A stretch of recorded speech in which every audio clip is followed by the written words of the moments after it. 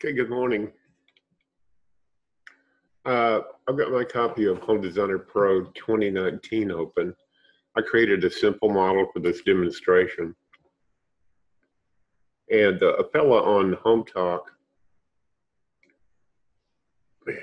show you the post, was asking about how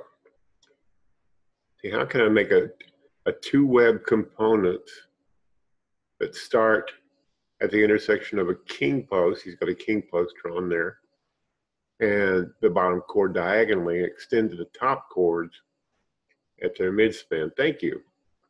And Eric up there in Canada responded on how he'd done it in the past with using lumber, which is a little limiting. I mean, there's nothing wrong with it, but I just thought of another method. I thought I'd do a demonstration of it. I have never used this because in Chief Architect Premiere, I don't need to, but this is a pretty exciting that this tool exists. It's under Cabinet Tools. It's just a custom backsplash. Click on that tool and left click and drag a backsplash. Now, obviously,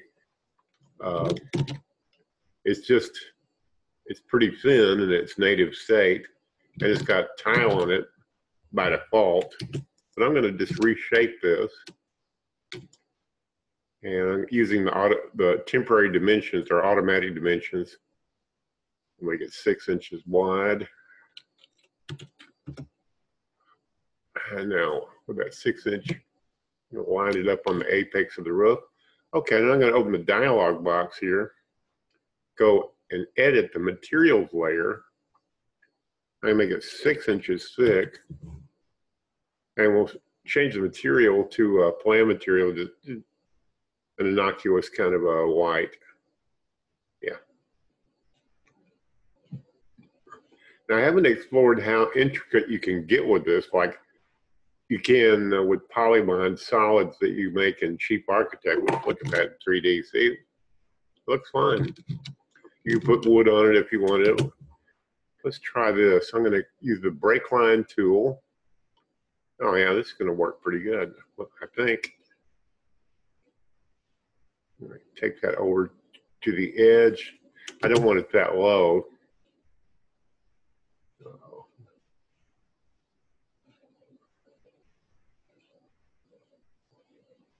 Yeah, that's better. And then I'm going to click on the top of that so I can reshape it to, well, I'm not getting, my cursor's not picking up that dimension anymore. So I'm just going to, that's close enough. 6 and 1/16 of an inch. Again, it's still selected, brake line tool. Line my cursor up there on the other side, break it, have it just disappear into the roof. And if you wanted to make this slightly easier, I don't see why you couldn't just draw CAD lines at a 45-degree angle. I believe that's 45. Let's check it. Yeah, 45, see?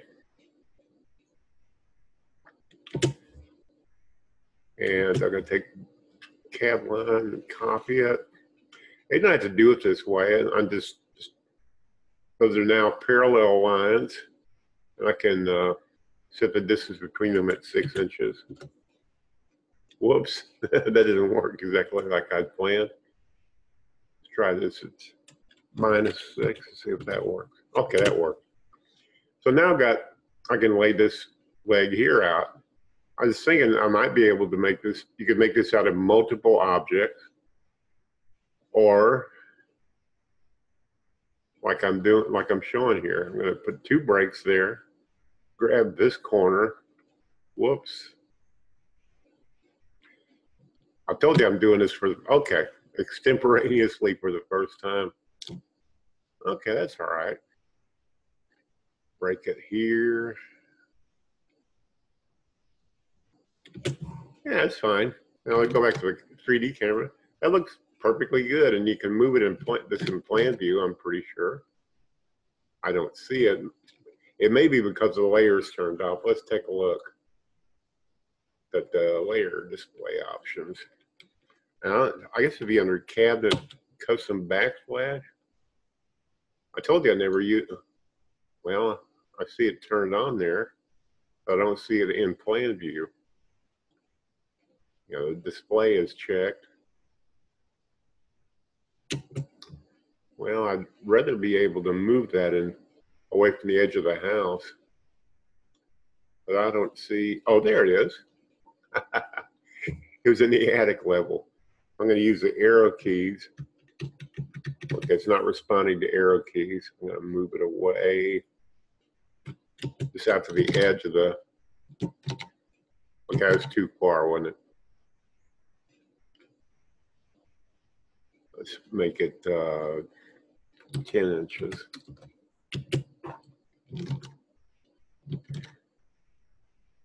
Okay, that's kind of what I had in mind. I'll go back to the elevation view. I'm going to take these two lines and use transform replicate and reflect them horizontally. So they're still 45.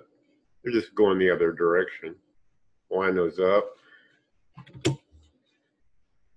And I suppose you could even wrap it around this way. I don't know. You want to do that?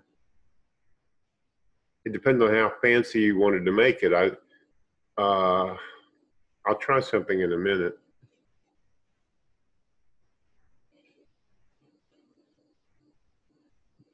Need to zoom in. Oh yeah. Okay.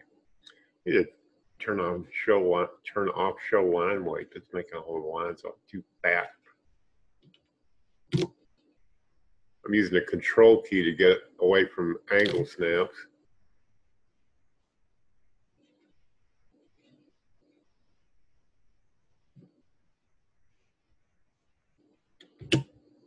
Okay, that's fairly nice looking.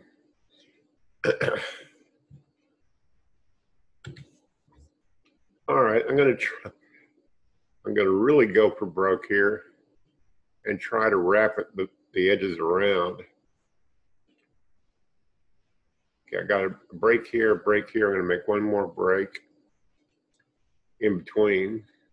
Grab that and go up about there.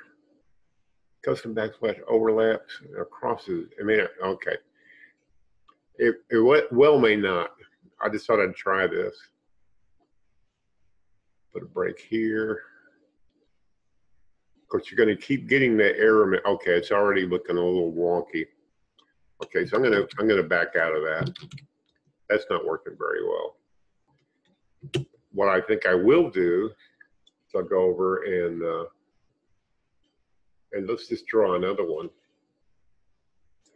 You could also draw a soffit, I suppose. I'll put a soffit there. Just for fun, I thought I'd chase this. Now, in order to slant a soffit, you need to turn it in the direction you want to slant. I'm going to take this soffit and make it the same dimensions. Make it 6, 6, and 6 initially. Okay, so it matches these other objects I made. I'm going to stick it out over here. I'm going to stick it over here and then extend it up to about the center. There it is there.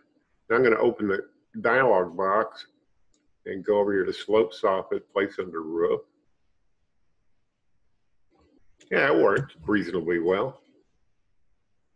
And take the eyedropper and put the same material on it. Okay, when you click on it, although I clicked on it up here, it selects down here, so I have to be cognizant of that. I'm going to try to line that up a little bit better.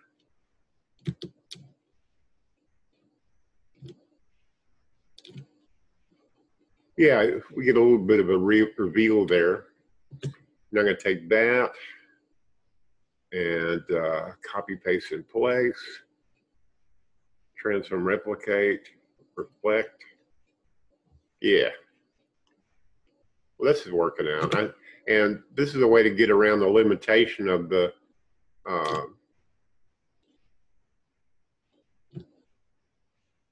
custom soffit tool, custom backsplash tool crossing itself. It doesn't like to do that. It's just the way it's pre-programmed to work. Okay, that looks fairly decent. Let's look at it in 3D. Yeah, but now I just need to line these objects up. I'm gonna take this soffit and this soffit, shift select them, and then drag it out until they match the custom backsplash. And that didn't take very long. And you can do it with the tools that ship with Home Designer Pro, and that's the plus. Hope this helps some people get some projects done, and thanks for watching. Vaya con Dios.